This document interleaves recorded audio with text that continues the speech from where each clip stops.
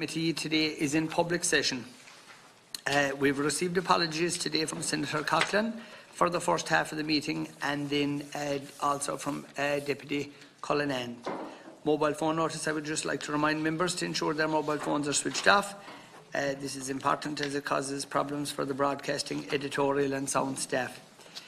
Today I'm delighted we have engagement on alliance building to strengthen the European Union with Angel O'Donoghue, the Director General of the Department of Foreign Affairs, and Trade Ambassador Mr Joe Hackett, Deputy Permanent Representative of Ireland to the EU.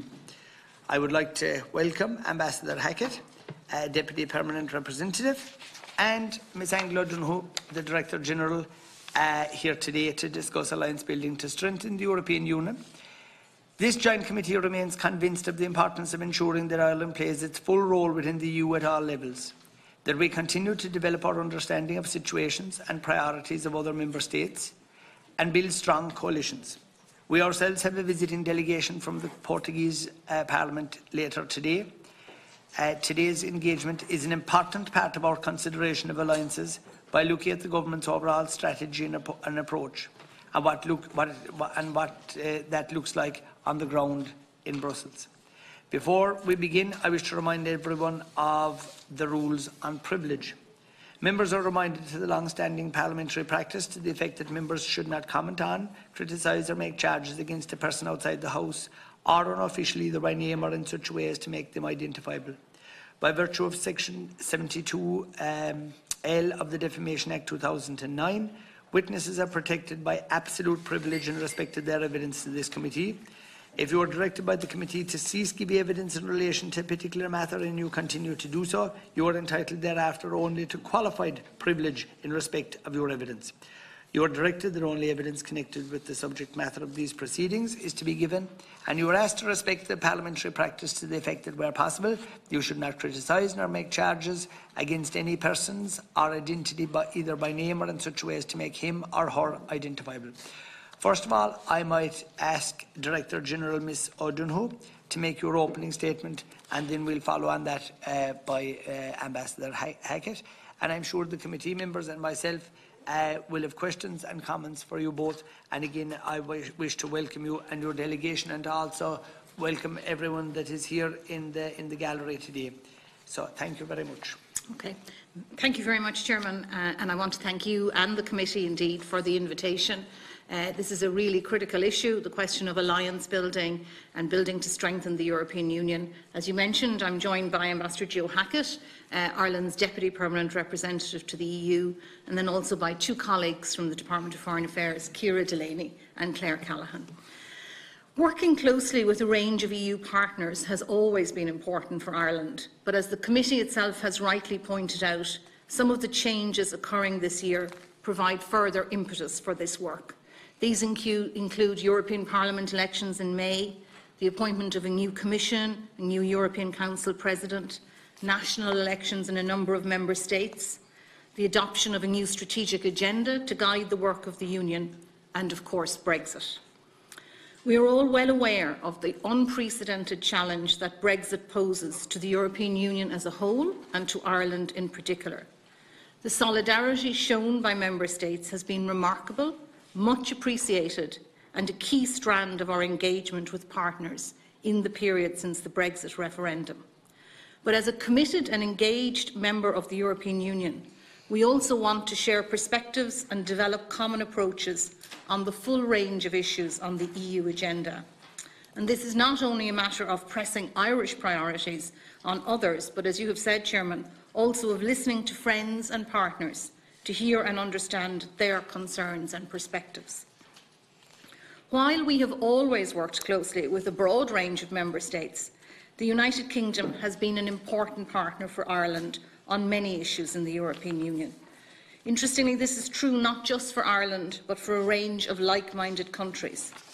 It has been clear to us that the loss of the UK as an EU partner would be significant, and we have undertaken a comprehensive review of our alliances and engagement within the European Union, with a view to strategically strengthening and diversifying our relationships. Our approach is multifaceted, but it's important to stress that it takes place against a backdrop in which you're intensifying engagement with all Member States.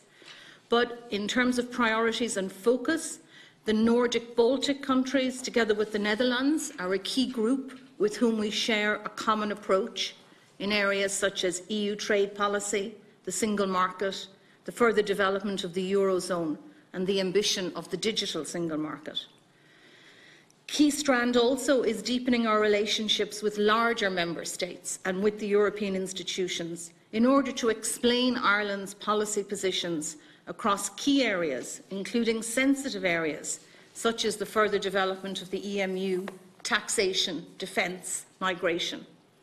Strengthening contacts with key Eastern European Member States is also important, particularly as we see that eastward shift in terms of the EU centre of gravity. And then the final strand of our engagement is a deeper work with a range of Member States on an issue-by-issue basis, whether as part of a group or bilaterally.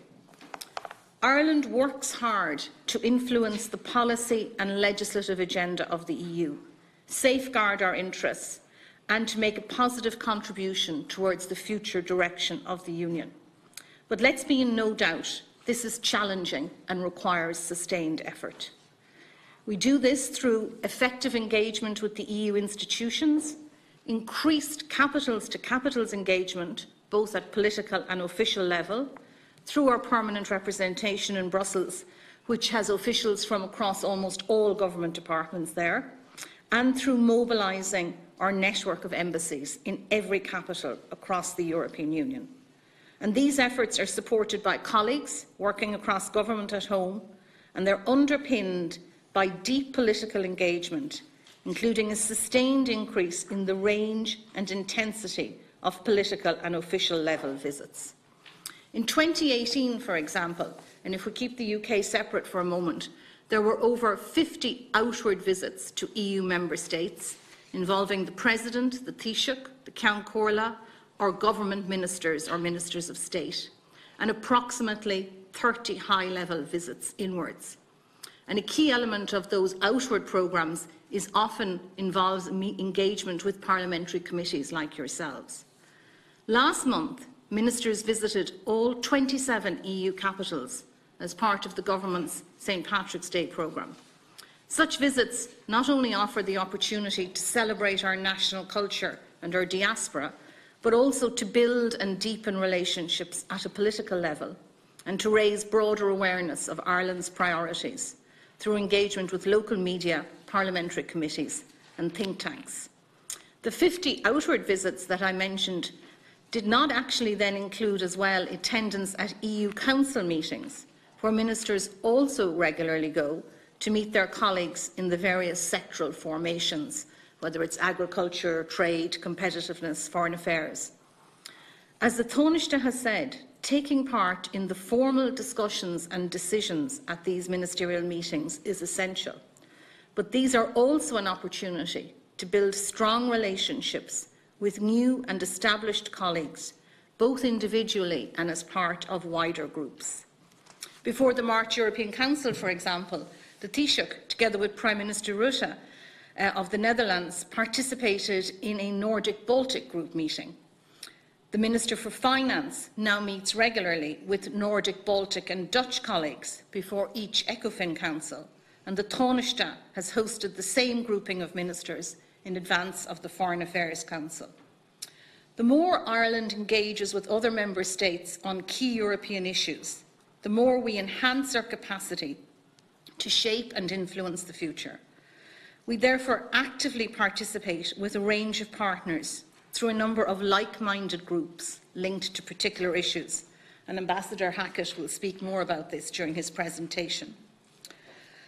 Ireland is already, by some way, the smallest country with an embassy in every other EU member state, and this is an invaluable asset in fostering support for our concerns in the Brexit negotiations and in advancing our interests on key issues on the EU agenda. Since the referendum in the UK, we have added senior officials to our embassy teams in the permanent representation in Berlin, Paris and London. This year, we are increasing our diplomatic representation in Madrid, Warsaw and Rome, and reinforcing a number of other embassies, notably our single diplomat missions. Last year, the Taoiseach published a comprehensive review of Ireland's relationship with Germany. This included 23 recommendations for widening and deepening our footprint with Germany, and we are working on implementing these, including the opening of a new consulate in Frankfurt later this year. The Taoiseach has similarly requested a review of our relations with France, with whom we already share vibrant links, and we are also doing a piece of work on our relationship with the Nordic countries. Building our relations with the European institutions to ensure our Irish positions are understood and taken into account is critical. As the committee will be aware, the Taoiseach was the first speaker in the European Parliament series of debates with heads of state or government on the future of Europe. In a multilingual address, he set out Ireland's positive vision for the future of the European Union. In terms of engagement with the European Commission, this takes place at every level, ministers engaging with commissioners and officials either from the representation or from the full range of government departments, meeting with their counterparts in different EU DGs. We have also developed a programme of ministerial engagement at plenary sessions of the Parliament. Irish officials working at all levels within the EU's institutions have also made an invaluable contribution and are an important link between the institutions and Ireland.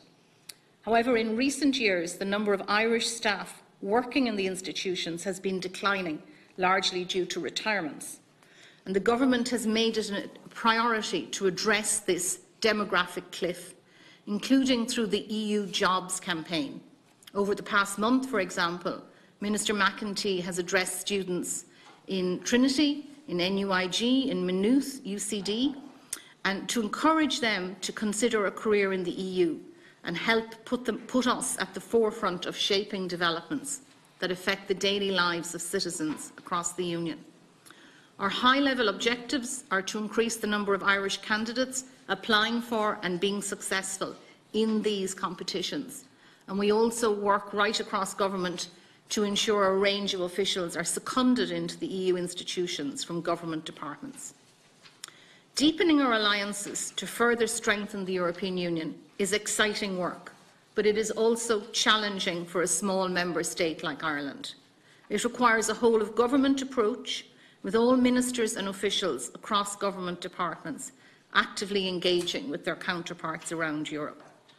The Oireachtas too has a crucial part to play in building this network, and I'd like to compliment you, Chair, and this committee on your openness to engaging with the ambassadors here based in Dublin from all the EU member states, and also in hosting meetings with visiting parliamentary committees. This is a critical part of how we build these alliances. Visits and meetings by the Ceann Comhairle, by the interparliamentary friendship groups, and as I said, in particular by this committee, all play a role in deepening and strengthening our engagement with other member states. And I'd be very interested in hearing your reflections as well on how this can be further developed. So, Mr. Chairman, many thanks for the time, and I would now like to hand over to Ambassador Hackett to share his Brussels perspective. Thank you, Director. Ambassador. Thank you very much, Mr. Chairman. Mr. Chairman, members of the committee, thank you very much for the opportunity given to us to meet with you today. It's an honour and a privilege for me to have this opportunity, and thank you also for your strong interest in exploring Ireland's alliance building within the EU, and particularly in a post-Brexit context. Director General O'Donoghue has outlined the government's strategic approach and the strong leadership provided in this area by the Taoiseach, Taoiseach and ministers. And I obviously echo those remarks, and also the remarks on the positive role played by the Oireachtas and this committee in deepening our engagement across the Union. So I hope to complement her presentation with some practical perspectives from my role in Brussels. I have a straightforward message. Ireland's success in Europe will depend on remaining highly connected and engaged both in Brussels and across each of the other 26 remaining member states.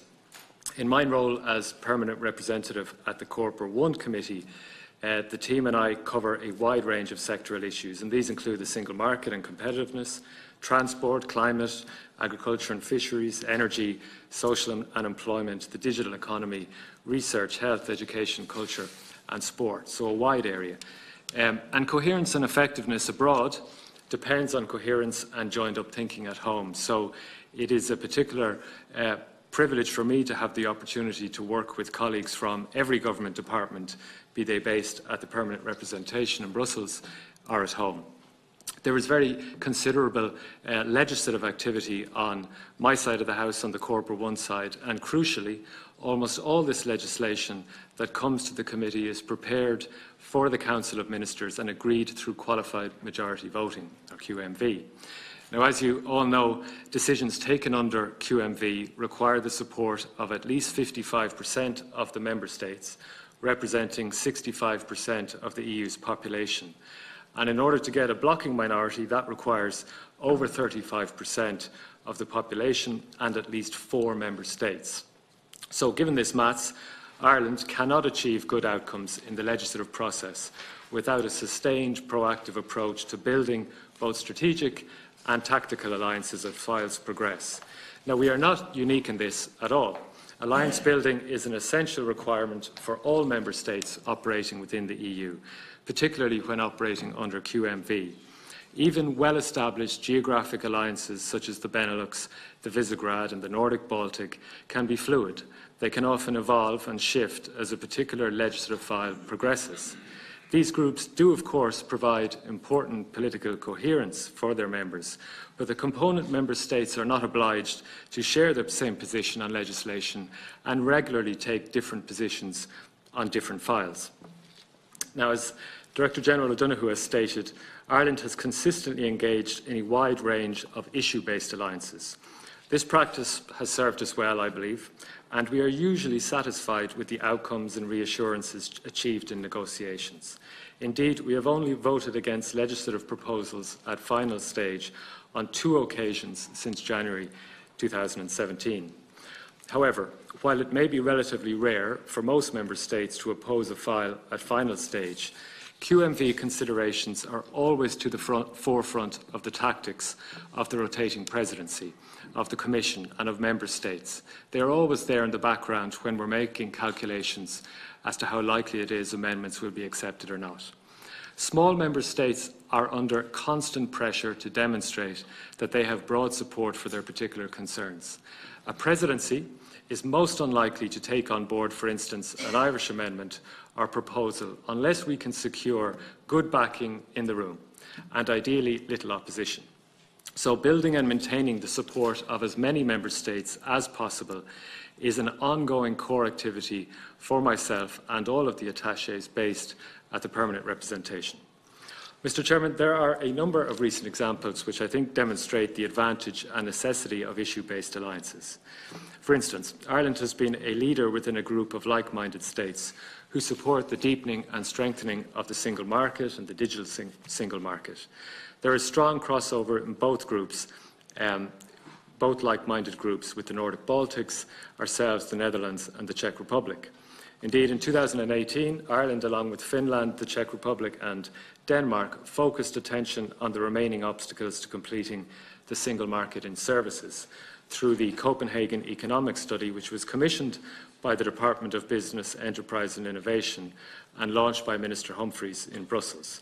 And this core group of Member States was successfully expanded in advance of the March European Council, when 17 heads of state and government, including the Taoiseach, agreed a joint position on current priorities in this area. On the ECOFIN side, our main focus has been on the Nordic Baltic Plus, colloquially known as the New Hanseatic League. And this group was established in 2017. It's been meeting almost monthly at finance minister level, and the countries, just to put them on the record, is Denmark, Sweden, Finland, Estonia, Latvia, Lithuania, Ireland and the Netherlands. From time to time, finance ministers from Germany, France, Czech Republic or Slovakia have attended and engaged in discussion at ministerial level meetings. And the core group has, for instance, published joint position papers on the future of economic and monetary union, on the capital markets union, and strengthening the role of the European Stability Mechanism. And as Director General O'Donoghue has mentioned, the Nordic-Baltic Ireland-Netherlands formation has also met twice at heads of state and government level. During the divisive negotiations over the last couple of years on the reform of the EU's mobility, posted workers and haulage sector rules, Ireland was aligned with a number of Central and Eastern Member States, including Hungary, the Czech Republic, Bulgaria and Slovakia, as well as those Member States who face similar challenges to us in this area on the geographic periphery, such as Finland and Portugal. On the key climate files on CO2 emissions from cars, vans and heavy-duty vehicles, Ireland formed an alliance in 2018 with a number of ambitious Member States, and those like ourselves who are technology takers in this important area, countries such as Luxembourg, Denmark and the Netherlands.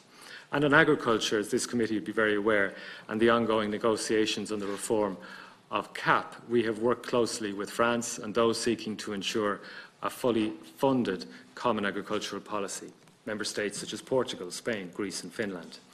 There are many other examples that could be provided, but these, I think, indicate the considerable number of issue-based alliances where we are active and where we need to be active, and the wide range of Member States involved. Indeed, I think it's fair to say that we have cooperated with every single Member State over the last period. The UK, as we've heard and are well aware, has been an important partner in Brussels for us on many issues. Their departure will deprive Ireland and several like-minded groups, including some of those I've mentioned, of considerable political and voting strength. This will be particularly true on single market and digital economy matters. And the numbers make this clear. So at present, Ireland's percentage of the EU population for qualified majority voting purposes is 0.95%. And this will increase to 1.08% after the UK leaves. The total population of the Baltics, Nordics, Ireland and the Netherlands for voting purposes will amount to 11.06%. This is far short of the number required for even a blocking minority. By comparison, France and Germany will see their combined voting strength rise to 33.54%, up from just over 29%. Now, this change matters because the Presidency, the Commission and the Member States are heavily influenced, as I said earlier, by the likely voting strengths as files evolve. So becoming strongly linked with a grouping like the Nordic Baltics is very important in building our political influence. But given the numbers, this must be augmented by a deep level of engagement with other Member States, indeed all Member States, including the larger ones. Director General O'Donoghue has outlined the steps that we have already taken and are already continuing to do so. Mr. Chairman, a number of conclusions, I believe, can be drawn from this experience. First, the need to regard engagement as a shared responsibility and opportunity. It's true, while the Government has primary responsibility for managing relations with other Member States and the EU institutions, the challenge of expanding our connections and level of engagement across Europe should be viewed as a collective one. The Oireachtas, civil society, our business and farming communities, youth, education and cultural sectors all have a vital role to play in a national effort to deepen Irish engagement both in Brussels and across the Member States. This includes understanding the issues that are important to each Member State, what local political factors are at play, and the nature of relations that they have with non-EU or third countries. The support we have received from all Member States on Brexit is a graphic demonstration of the benefits of such sustained engagement. Second, we can change domestic perceptions about our influence in Brussels. At times in the past, perhaps due to our size and geographic location, the EU was sometimes regarded as a phenomenon that tended to happen to us rather than an organisation that we could actively lead and shape. However, we bring a pragmatic, a problem-solving approach to issues that is very much recognised and appreciated by other Member States. The Taoiseach outlined an ambitious vision for our role in Europe during his address to the European Parliament. We can and do act as a bridge between some of the ideological and geographic fault lines. Embracing this role will help increase our influence and effectiveness in the post-Brexit Union, and the new strategic agenda and incoming Commission and Parliament present an ideal opportunity to do so. Third, we can be clear on our EU legislative priorities and take a lead role in establishing like-minded groups on these files. Given the reality of QMV post-Brexit, we must continue our efforts to build support with the larger member states and with the key players in the European Parliament on these priorities. And fourth, as Catherine Day recently advised this committee, that our engagement with the Commission, Parliament and other EU institutions should be strengthened. This is undoubtedly true. They should not be places we visit only when we have a problem, but instead there must be ongoing engagement to shape and influence policies and legislative proposals before they are published. The programme of ministerial visits to the European Parliament has been an important additional element in this regard. I would stress that early anticipation is vital, and again, this is not a task to be left to government alone.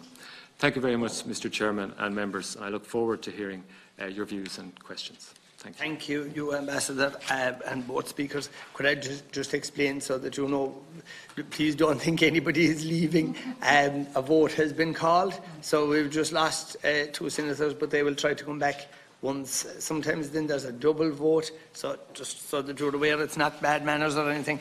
It's just sometimes inside here there's a lot of people trying to be in 2 and 3 places at the same time.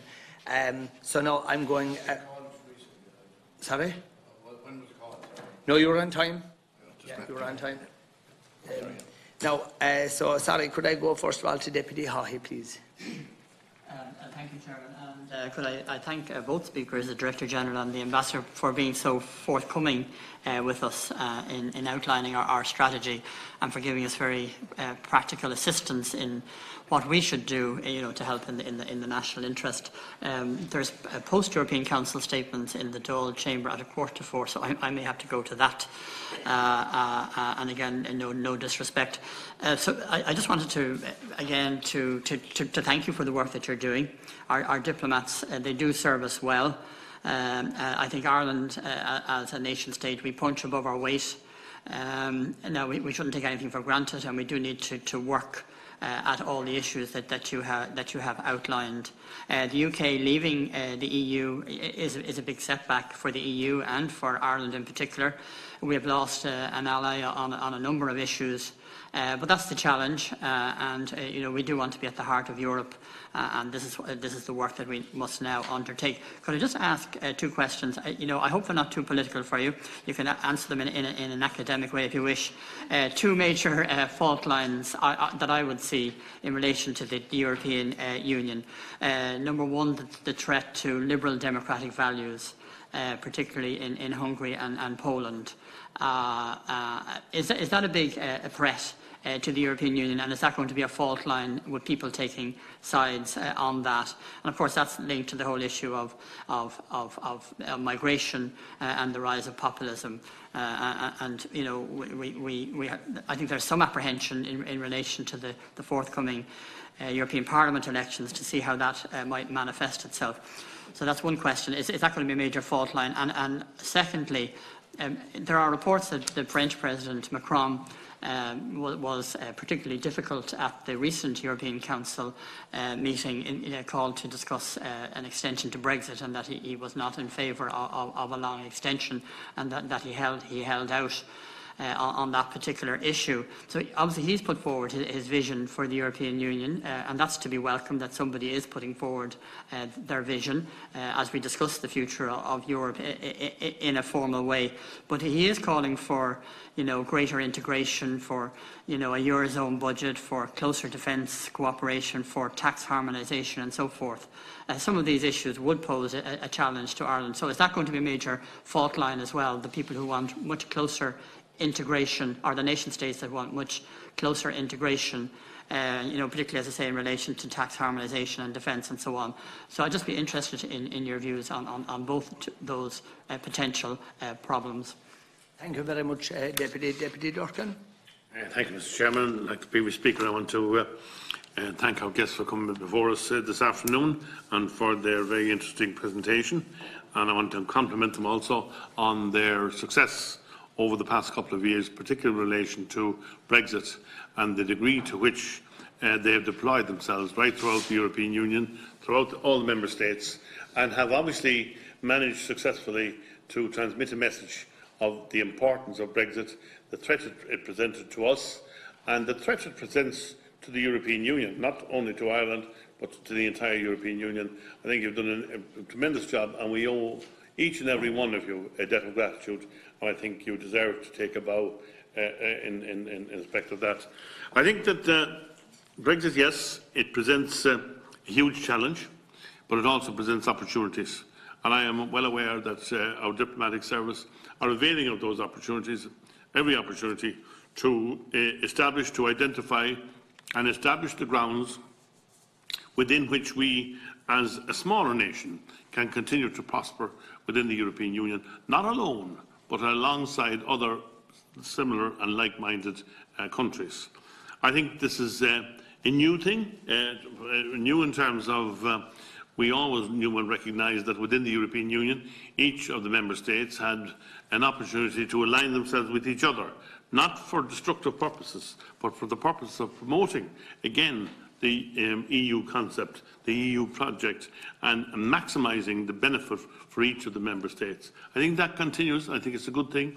I think that our diplomatic service have done exceptional work in that area, and I think, again, to be congratulated. I think the question of tax harmonisation raises its ugly head on a fairly regular basis, and I think we need to set out a couple of parameters in respect of that. The suggestion that we have somehow achieved a preferential system within the European Union to the exclusion of all others is incorrect and should be rebutted as such at every possible opportunity. And of course there will be people who will seek to promote the suggestion that that is not so. The fact of the matter is that our 12.5% corporation profits tax applies to every cent, every euro earned in this jurisdiction.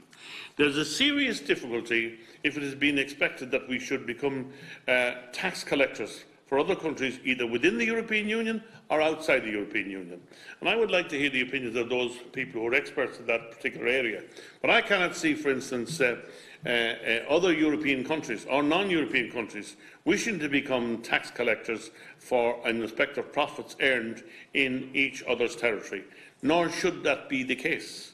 I think that we have enough obstacles to circumnavigate at the present time without taking upon ourselves issues that have a possible destructive element. I think this is something else we need to learn. We are not at the centre of the European wheel at the moment. And because we're not at the centre, it presents us, the emerging situation presents us with a number of challenges, and as I said, possibly a number of opportunities, but that remains to be seen. But the fact of the matter is this, that on the mainland of Europe, it is possible to drive around the continent of Europe. It is possible to deliver goods around the continent of Europe. It is possible to receive goods from all the four corners of the European Union. It is possible to trade within the single market without ever having to get out of the truck or the aircraft or whatever. It's possible to travel around. That's a huge benefit in terms of exporting countries. It is a huge benefit to those of us within the European Union who depend on trade with our neighbours and trade with other non-European countries. So I hope that that is going to be borne in mind in the course of any discussions that take place. And I have no difficulty in having discussions about potential levelling of the playing field where that is required. But it shouldn't be done on the basis of false information, nor should it be done on the basis that in some way we have been negligent in the past in enforcing the rules insofar as they apply. We have already dealt with the double Irish and the various other issues that have come up over the past number of years. And we also had to deal with a very serious economic challenge following the economic crash. And we did so with the help of our colleagues within the European Union. And no thanks at all to those who would seek to exploit the situation for their various benefits. And I think we should keep that in mind in the future. I would also say that, again, and this may not be as commonly known, that we are part of the single market. That single market should apply in Dublin, in Kildare, in Cork, in Kerry, in Donegal, in Monaghan, and every part of this country, the same as it applies right at the centre of Europe, in whatever. And the concept of that is accepted. However, for instance, in the area of medicines in this country, we have never really got the benefit of the single market because we seem to pay a premium. Why that should be, I don't know. But the fact of the matter is that we are still within the European Union, we are still within the single market, and it might not always be known that some member states redistribute goods to this country. It doesn't come free, but we are entitled to the same price benefits as other European countries, large and small, throughout the European Union, in respect of all of the goods that we receive, all the services we receive, and all the goods and services that we deliver. And despite what some people might think, this is not all one-way traffic. We sell and we trade well and above beyond our size and weight with most other countries. Remember, we're the UK's 5th largest trader. Trade to a greater extent with the UK than they trade with India and China together. We have in the past shown that we are at the head of the posse when it comes to taking risks, when it comes to taking on challenges, and instead of suggestions in some quarters that, you know, we're recalcitrant in some way, we are not. Last point I want to make, Mr. Chairman, I'm sorry for going on so long, is this. In the modern Europe there are many challenges, some of them discordant, and some who seek to exploit the benefits of swings to the hard right or to the hard left. The history of Europe should remind us, if we want to revisit that, we can do so at any time. It is readily available. The cost is huge. And for those who suggest, not at all, that can never happen again, those things will never happen again, wrong. They have happened before, more than once, more than twice, many, many times. And if they have shown again and again the inability of current generations to recognise the mistakes made by previous generations, and to more particularly and especially recognise the cost to their own nation and to their own people. I would say that if I were to select an issue that I think we need to look at carefully in the modern Europe, it is this. We had the Balkan Wars in the last 20 years, when we saw thousands of people fleeing from whatever they were fleeing from. It wasn't from wealth, health or happiness, and they fled. And thankfully, nobody put up barriers to stop them. Nobody impeded them. Nobody suggested they should stay at home. Nobody built walls. And God knows we have enough experience in Europe with wall building in the past as well. Nobody put up razor wire to impede them. And the reason was, we understood that they had a reason for going the way they went. No good challenging people and saying, well, you know, you're a threat to us. Everybody's a threat to everybody if that be the case. And I think that it's important that we recognise that there's more to be gained from cohesiveness, from united approach, and not suggesting for a moment that we should have an open door in respect of immigration, whatever the case may be, but we do have responsibilities. The civilised world has responsibilities, and if the civilised world doesn't accept and recognise those responsibilities, then civilisation will pay a high cost. So, Chairman, I'm sorry for going on so long. My favourite subject, I'm afraid to say, but I thank our guests once again. I wish you well in the work that you have undertaken and you still have to undertake.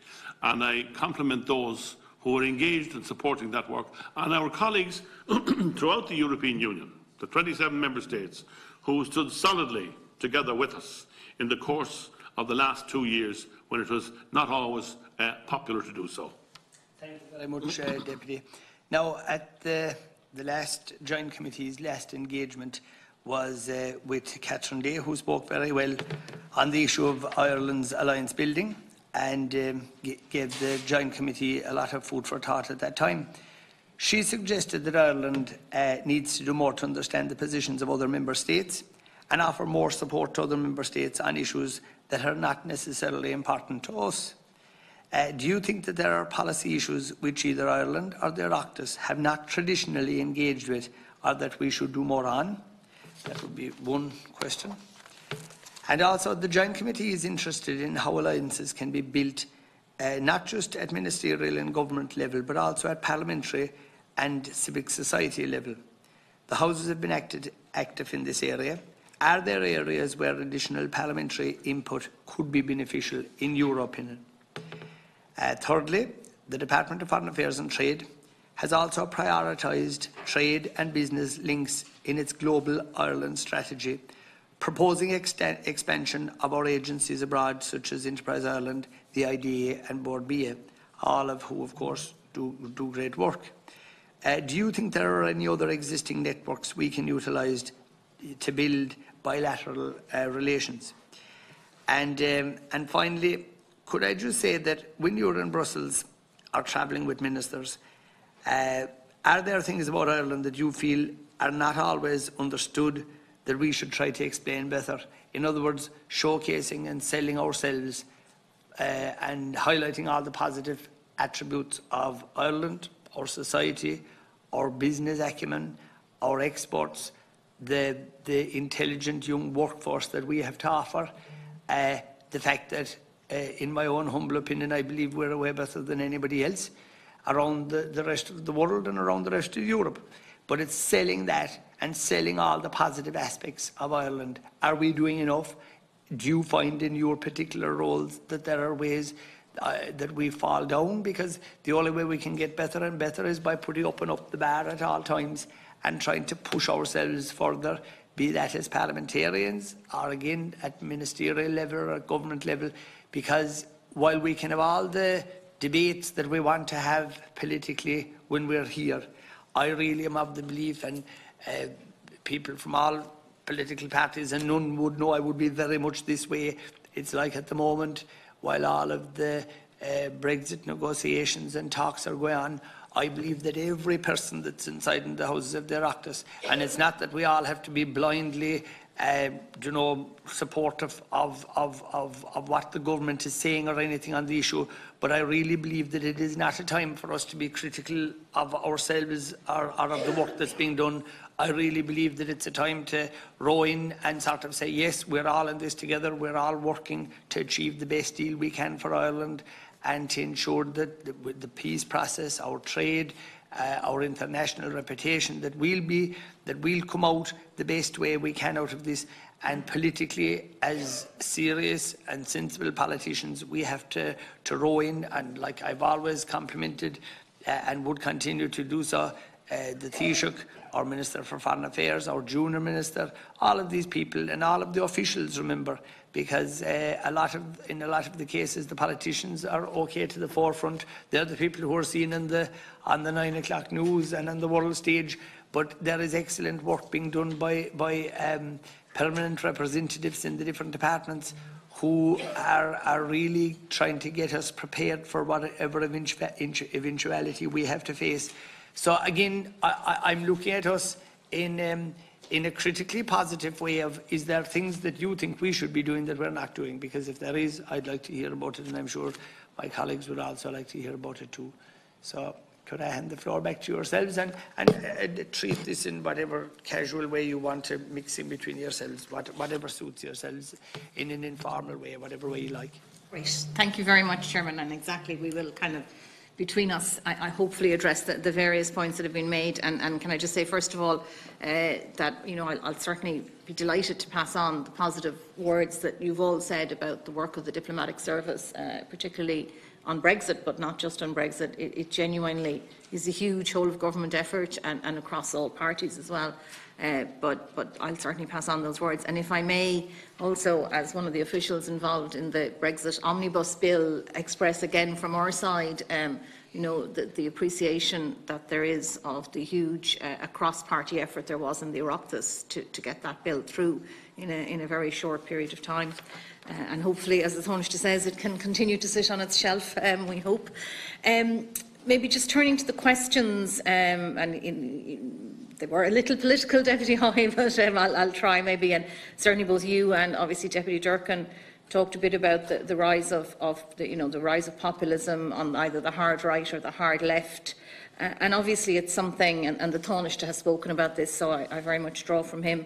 It is something that is both a concern for all member states in different degrees, obviously, but it's something that we see in all member states. We shouldn't be too pessimistic, I think, because there also are, positive trends that we can look at. I was very struck by the election of the first woman president or prime minister in Slovakia just recently, from a very strong, open, liberal agenda. So, it moves in both directions. But I think part of what we need to do at the EU level, because the EU is often a target for some of this, is to be very close to our citizens in terms of explaining what it is that the EU is and what it is it does and deliver. And I think that the citizens' dialogue that was led by Minister McEntee last year was very important, but so too is the Oireachtas in this, and the role of this committee in particular. But voices articulating clearly what it is the EU can and does achieve, I think, are hugely important in this. The EU is complicated, and we can't, one of the challenges, I think, around populism is this tacked to very simple messages. And it's not, it's harder to talk about the complicated things, but we need to do that, and we need to give strong support to the EU in that sense, and all voices need to be around that. So I think there's that is important for us. And obviously, some of the issues arise from, mistaken or misunderstood perceptions. Some have validity around the differing impacts of globalisation on different parts of the community, on different economic sectors, and these need to be addressed as well, both at the EU and the national level.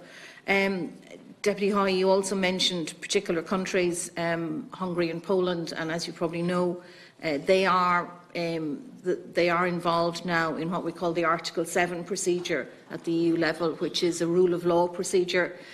So we, in terms of both the Commission and Parliament-led views on issues relating to the rule of law in both those countries. So there have been extensive discussions at the General Affairs Council on those issues, in which we and Minister McEntee participate actively, stressing very much the importance of the rule of law and the centre that gives us in terms of managing our affairs both domestically and at EU level. So I think that process will continue. There's also efforts around perhaps finding other pathways to address this. So, for example, the Belgians and German government have proposed a different, more informal peer review process. So I think the important thing is to continue to engage, and that's what we're very much doing, including formally at the General Affairs Council. And then in terms of that kind of more integration, less integration, tension that you mentioned, and I think that has always been part of what the EU is about, is the pace at which it moves and how we move forward together. And I think what is critically important always is that the direction of travel be a shared direction of travel. I think from our point of view, some of you mentioned President Macron in particular, some of his vision would go further than we would currently be. But I think it comes back very much in our case to what Ambassador Hackett was saying, that we are a pragmatic member state. So where it makes sense to work together, where it makes sense to work together at EU level, we will want to do that while protecting certain core national interests and certain core areas of national responsibility, such as taxation, as mentioned by Deputy Durkan. And then I think, Chairman, just if I may, and then I'm going to ask Joe will come in on a few things. In terms of your very clear questions, some of which I think we need to go away and think about a bit more, I do think that Catherine Day point about not just engaging on our issues, but more broadly is very important. And it's again a bit like what Joe was saying about not just going to the Commission when you have a problem, but that you're part of the positive agendas. And that we do quite a bit of already in areas like the single market and the digital single market, where we would be very much part of the creators of the positive agenda. But it is the case, this is not just about finding like-minded groups and working with them. This is also about deepening our understanding of the perspectives of other member states.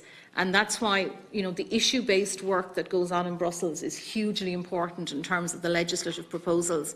But I have seen particularly through accompanying the Taoiseach and Minister McEntee on visits right around Europe, that that engagement by a minister in another country gives you a depth of understanding that you don't otherwise get, and is hugely important.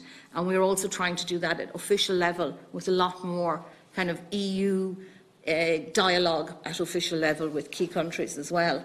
And in terms of what the Oireachtas and Parliament might do, and again, I'm sure you have far better insights on that than I have, but clearly that parliamentary strand is hugely important, because it brings you beyond government into the whole range of political opinion in any given country, which I think is very important and ties back into the first point. And so I think, parliamentary visits, outward and inward, are very important around key agendas.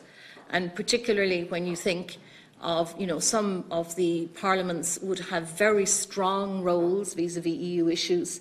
So, for example, and then also in terms of our strategic interests with some of the priorities we've outlined, for example, with the Nordic Baltic countries, to map a parliamentary engagement on top of complementary to a government-to-government engagement, I think would be very valuable. So maybe Joe and I can come back if there's anything else. Sorry. Ambassador, could I call in just a few of our other speakers? Senator Neale Richmond, if that's okay. Thank you, Chairman, and apologies again that we had to dash off the trickiness of votes. I suppose there's a few areas, and I apologise if colleagues have covered them, and some of them touched on both your remarks. I suppose the first, Director General O'Donoghue, was in relation to the interparliamentary aspect of building new alliances. It's something I wonder, can we do more? If we look at, before the abolition of the dual mandate and even going back further to the introduction of direct elections to the European Parliament, one of the great strengths was it was domestic parliamentarians engaging with other domestic parliamentarians, but on a European level, about European issues. The main outlet for this at the moment is through the regular COSAC meetings that some of us attend, and indeed the COSAC chairperson's meeting. But I just wonder, is there a way to maybe increase that across the sectoral basis, whereby it's not just a biannual COSAC meeting, but it's something that reflects, be it agriculture issues prior to the Agriculture Council or something like that, to really nail that down. Now, I appreciate that requires a level of commitment and indeed investment from Member State national parliaments, but being able to talk, MEPs are great, but they have a very distinct role in the European Parliament, and to some extent they leave their domestic constituencies behind. But being able to have Member State parliamentarians engaging with others, but about European issues or about issues on a European level, I think would increase awareness, first of all, of the debate, but also increase the importance of this debate on a domestic level. I listened with interest, obviously, in relation to the EU jobs aspect, and I didn't disagree with anything. But there was two things I wanted to pick up on. One, I raised with Catherine Day at our last meeting, and she wasn't exactly too receptive to it, was looking at, we have our derogation for Irish, and that's being rolled out to an extent. But post-Brexit, when the UK leave, we're left with Ireland and Malta as the only English-speaking countries, although neither of us use English on an EU level as our first language.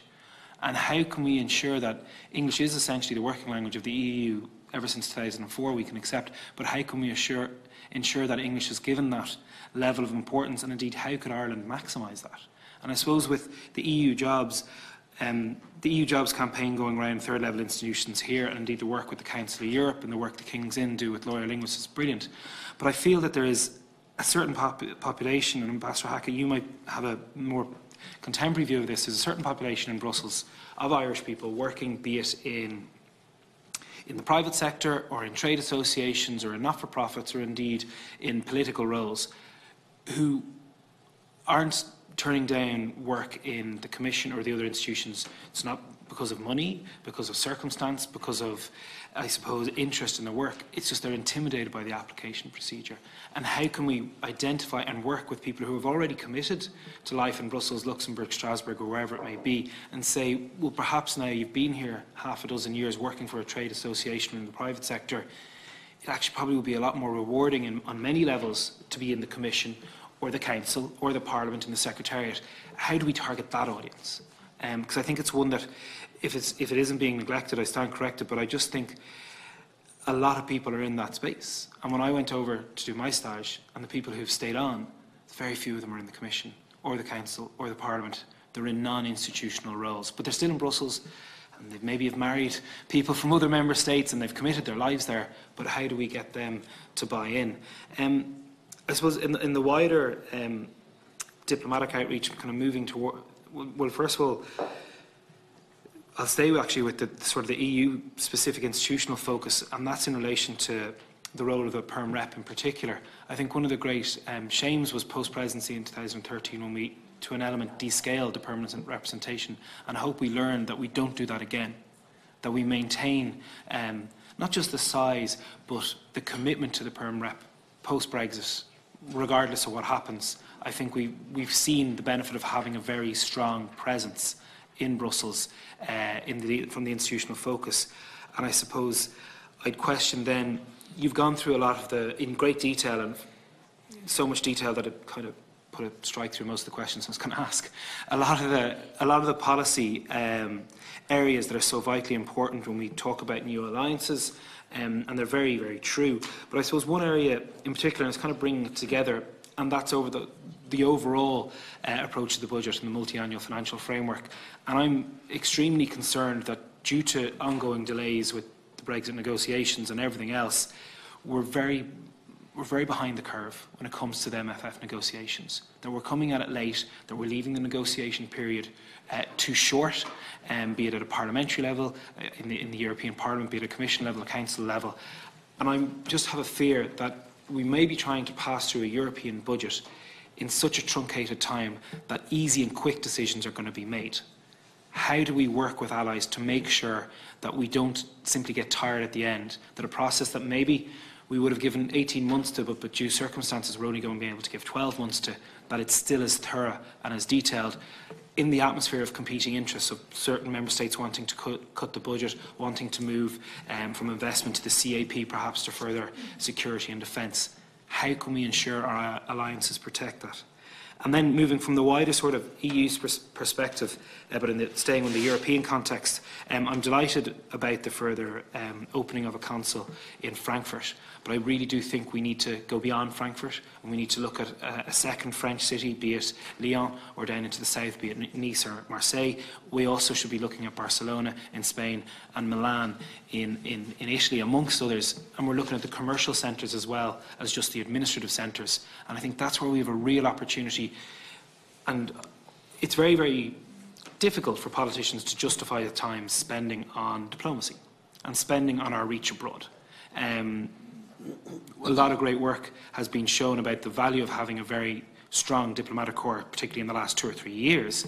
But how do we say what's the return on investment?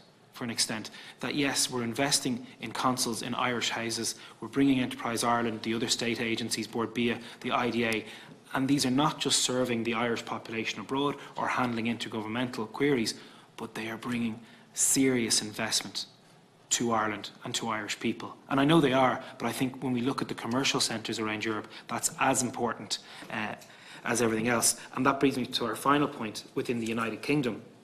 I very much welcome the reopening of the consul in Cardiff, but the aim to open another consul in the UK, is it easy to identify that that should be in the Northern Powerhouse region, it should be Manchester, or is there, moving away from the economic sense, I suppose a diaspora consular approach to the Midlands, be it Birmingham or Coventry?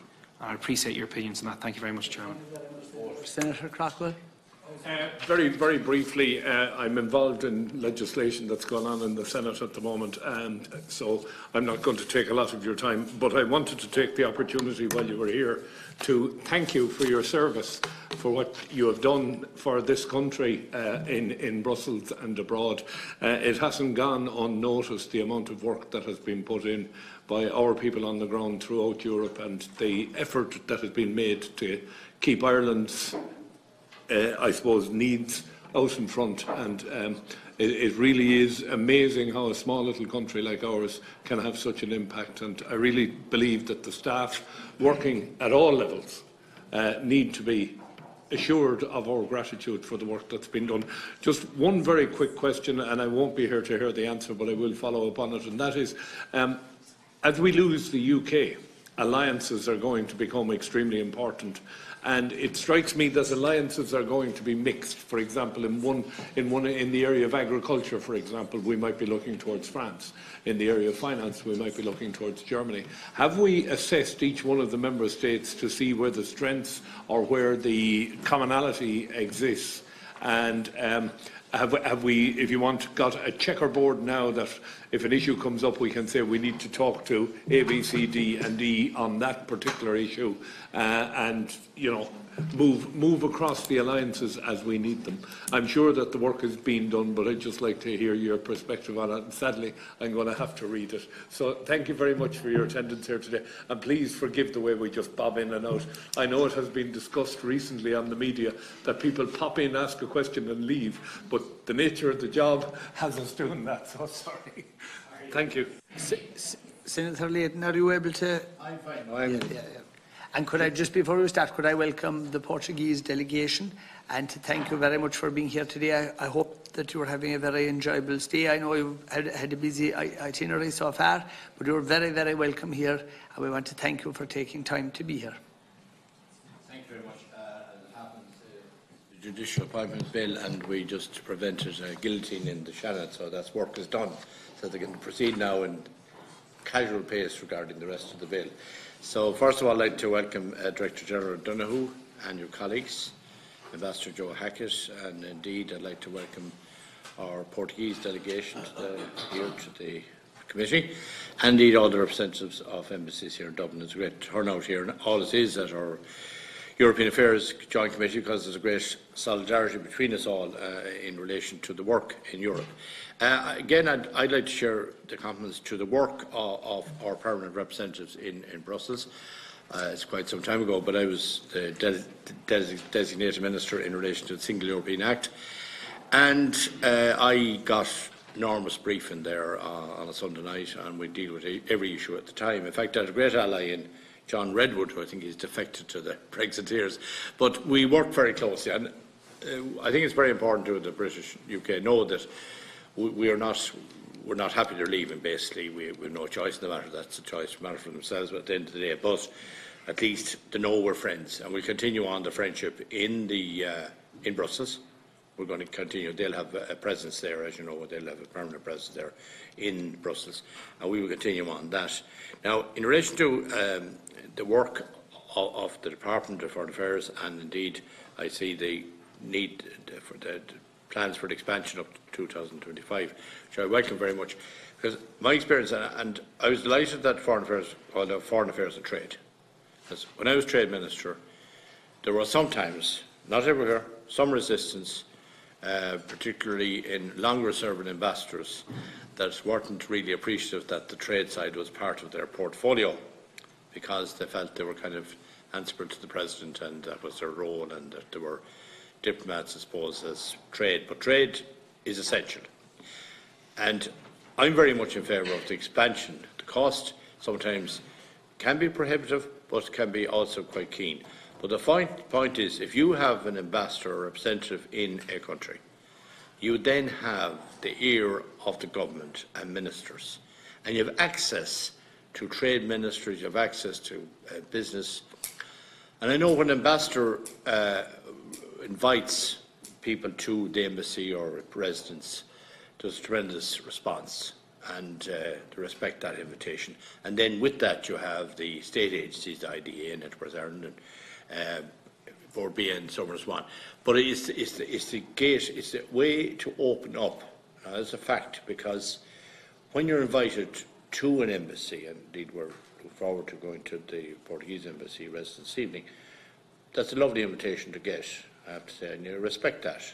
And that's my experience. I've been in Japan, I've been in Islamic Republic of Iran and elsewhere, and that's the same experience in every country I've worked with the Department of Trade and Marketing.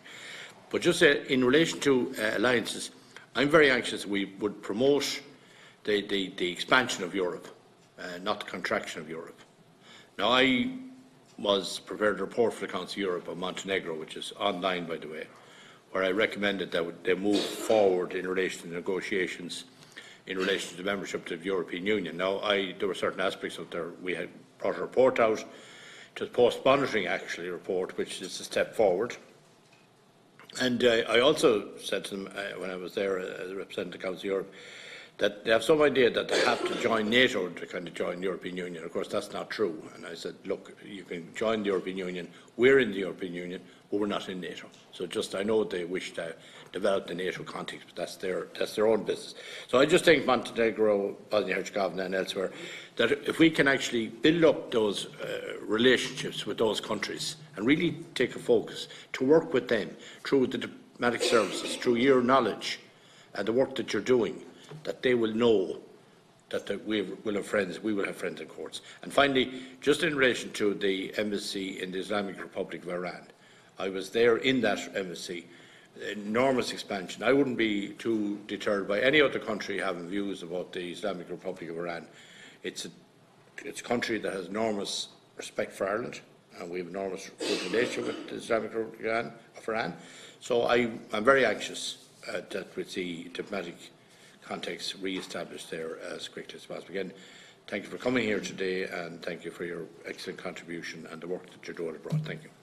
Thank you very much. Senator, could we go back to now, Ambassador, for the final wrap?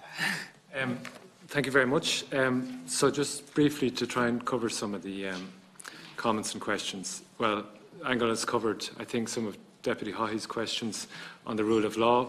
Fully agree with that. I mean, I think as a simple rule of thumb is the EU positions itself as a world leader for the promotion of rule of law, democracy, multilateralism abroad, outside the Union's borders, and that objective is inevitably undermined unless we uphold those values within the European Union. So that is why we've adopted the position we have and that the Tánaiste has set out.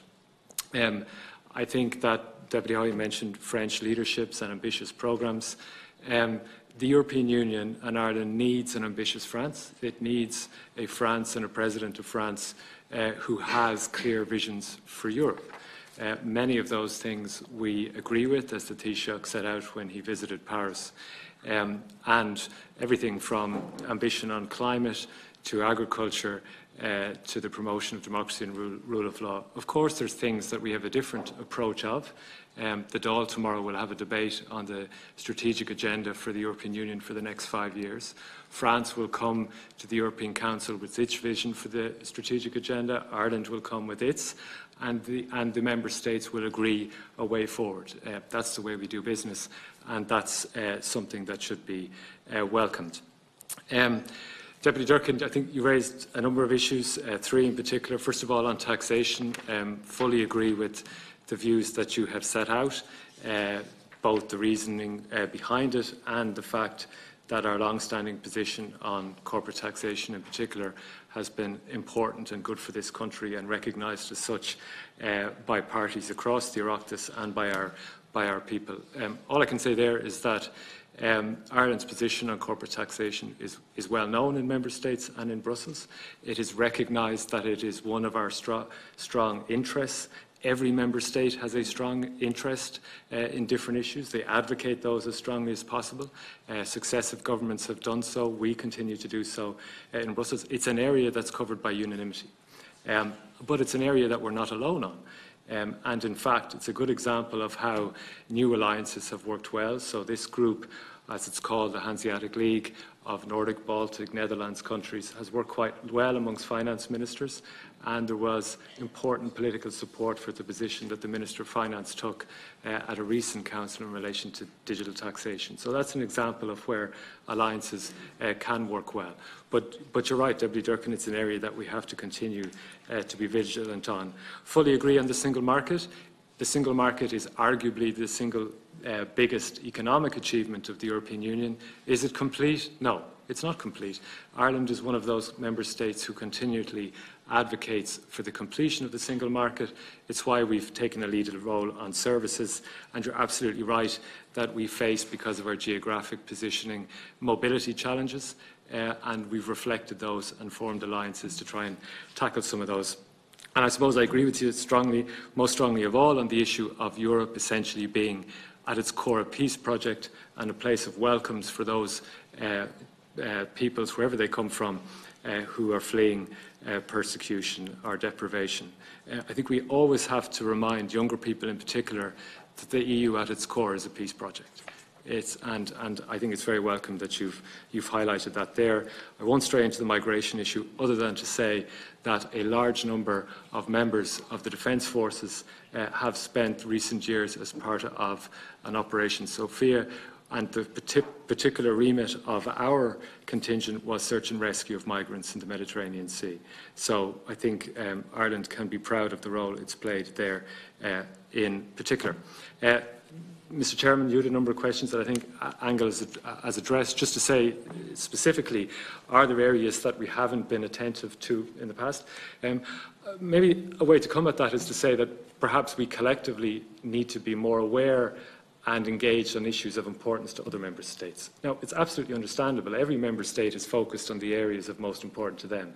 But there are things that strike me a lot in Brussels that other member states are very focused on, like the Eastern Partnership agenda, like energy issues, which inevitably Ireland has a different perspective on based on our geographic position. It's important that we just know what the position is of member states on those and why they're important. I mean, the reform of something called the Posted Workers Directive and laws governing the haulage sector, if you went to some member states like Bulgaria, Romania, they would have that in their top 3 EU issues because it is so politically sensitive. We just need to know that, and when we go to those countries, be able to engage on that position. It's not a criticism that we haven't been able to do that up to now. It's just something that we need to be aware of. Absolutely agree. What's the narrative we need to be setting about Ireland?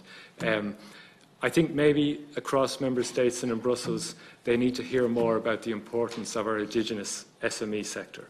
They need to hear more about the innovation taking place in our farming and agriculture sector, the sort of really smart things rural communities are doing, the creative things, and the way we can actually be a role model in other member states as to how they do this. It's not always about taxation. It's not just about foreign direct investment or multinationals. Our economic story is much more rich and complex than simply that, even though that's an important part, and it's something that we can say. Angel has touched on the sort of practical things the Oireachtas can do, and Senator Neale touched on those, or Senator Richmond touched on those too. Look, I think the more you can meet and connect with people, the better. It's a simple rule of thumb. We're good at that in Ireland. Irish people are good at it. The more, and you've extremely busy schedules, but the more you can go to member states and meet your counterparts as a committee, the better. I think there's a role for us in making sure that all of the committees, wherever they go, focus on their area, but also that we can add value to that by having shared messages, maybe about priorities for Ireland and also priorities for the member states that you're visiting. And I think that just to be more systematic as a country in our engagement and joined up is something that we just have to, we're getting better on, but we just have to continue with. Some of the questions that Senator Leyden and Senator Richmond touched on about our strategic engagement and placements are more appropriate for HQ here, so I'll suggest that Angel take those. Is that okay? I'll just be very brief because I'm very conscious of the Portuguese delegation here. So no, I mean, I think Senator Richmond actually made a very interesting point about the target groups for potential success in EU competitions. And that is something I think those who already have experience of the EU in other ways is actually a very rich target group. So I think that's one of the things, as you know, to complement the general awareness raising of opportunities in the EU, is to look more clearly at what are kind of key target groups, because this competition, as he said, the competition process is very elaborate, it's lengthy, it's challenging, and we have already done some work on supporting people through that and giving them advice, both in terms of sessions done in the Perm Rep and sessions we've done here in Dublin, but again, probably scope to do more. So I think we recognise that we need to constantly, I suppose, refocus on how we're getting as many people as possible into the institutions. So very interested in that thought. what else was there? On the role of the Perm Rep, I noticed you didn't embrace the but I mean, I think the critical thing about the Perm Rep is both obviously the number of staff, but the critical thing is that it has representatives from almost every government department. I mean, it is quite unlike any other EU mission or any other Irish embassy or mission, really. It's by far the largest, but it is also a whole of government office. And I think we're constantly recalibrating in departments, indeed, precisely what the range of people they need there are in terms of what is key on the legislative agenda. But I mean, clearly for a presidency you ramp up in a different way. But I think what we have seen, frankly again in a Brexit context, is more of an engagement and ramping up both in Brussels and in our other missions. The other point Senator Richmond made around, I suppose, a bit of concern that Brexit was so much preoccupying the agenda that maybe we weren't able to focus or had the capacity to focus as much as possible, as much as we needed to, on some other key issues, notably the MFF. I suppose I'd make two comments. One is, and it goes back to the point about when you go to other capitals, I mean, Brexit is not the top of the agenda in many, many other capitals. So, in fact, they are focused on the MFF, very much so, and other key issues as well. So I think that, in that sense, the EU collectively is focused on it. It has taken its own rhythm. There were questions around our proposals from the Commission initially, or urgings from the Commission, that we would agree the MFF quickly and in advance of the European Parliament elections. That we felt as Member States collectively was too rushed. And so it is moving forward at a pace. And I think that we have tried within our own system very definitely to preserve clear policy and capacity, including my colleague Ciara here, but kind of led by Taoiseach's Foreign Affairs and Finance, a core group focused on the MFF. So I think, I don't know, did you want to? Yeah. And then in terms of the only other point maybe just was to come back on was two things maybe. One was Senator Richmond again on opening consulates in other cities, so I'll happily take that lovely list of cities that he mentioned back to the department. I think though what we need to look at always is the overall Irish footprint. It's not just the embassy or the consulate, but it's also the agencies and what is the right mix. So for example, we do already have a number of the agencies are already based in Milan. Enterprise Ireland is about to open an office, or has announced opening an office in Lyon in France. So it's about, when we talk about Ireland's global footprint, it is the full global footprint. And then maybe just finally to pick up on, again, if I may, on the point made by a number of you around, what role the parliamentary engagement can play and how that might be augmented. I mean, I have to say it's really encouraging to hear the openness and the positivity here from the members in terms of how you also can, what role can be played at the parliamentary level. And I think it's critical, and we'll be happy to continue that dialogue with you, either directly or via your clerks. And I also think the role of national parliaments is hugely important in terms of the democratic legitimacy of the EU. So it's both about the alliance building and engaging with other parliamentarians, but also your role nationally in terms of the democratic legitimacy of the EU. It's a critical complement to the role of the European Parliament. So I very much welcome the very positive signals here today as well. And as I say, happy to follow up with you. Thank you. So while we suspend... Sorry, Islamic Republic of Iran. Didn't any... I didn't know, because I think probably it would be better to get one of my colleagues who focuses on the Middle East to come back to you on that. Yeah. And in relation to the expansion, are they working with the former Eastern Europe like Montenegro? What's your involvement there as such? Yeah, no, absolutely. So, I mean, we would be among those member states who have a very positive agenda in terms of the enlargement of the European Union.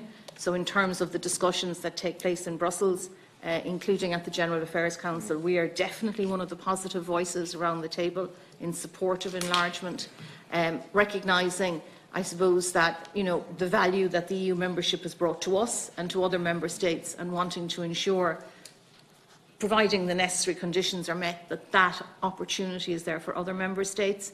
And again, Minister McEntee, for example, has in her time as Minister for European Affairs, travelled twice to the region, including most recently actually in a joint visit with her Finnish colleague, which is an interesting example of both alliances and the enlargement agenda. So very much part of our thinking. Yeah. Thank you. Yeah, sorry, apologies. No, for that. Thank you very much. So, could I just thank you both very much, Ambassador Hackett and Ms O'Donoghue, and also to thank Ciara Delaney and Claire Callahan for being here today. We appreciate your time very, very much. And again, apologies, you do understand about members coming and going. The one thing about these meetings and these engagements, even though sometimes members aren't present, they always get to see and hear all of the questions, all of the answers and the total engagement, and it always comes up for discussion afterwards. So your time is really, really appreciated, and I thank you very, very much for being here today and taking time out to be here. It's very much appreciated. So now we will suspend just for a while to allow the delegation to take your seats, and we'll have an informal meeting and session. And when we will return...